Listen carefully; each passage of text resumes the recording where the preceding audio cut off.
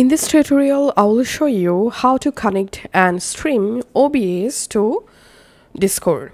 So first of all, go to your OBS and add your audio and video sources, and then click on settings. Here select audio and click on this mic and select your microphone, and then select video, and here you can change your video resolution and your output resolution. Once you're happy, just click on apply and click on OK. And now right click on your OBS preview page, and here enable windowed projector preview, and you get this window projector preview.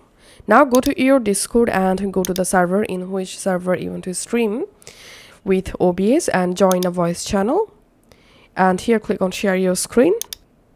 Under applications, here you will find this windowed projector OBS. Just click on share your screen, and that's it. As you can see, I've successfully started to stream my OBS to my Discord.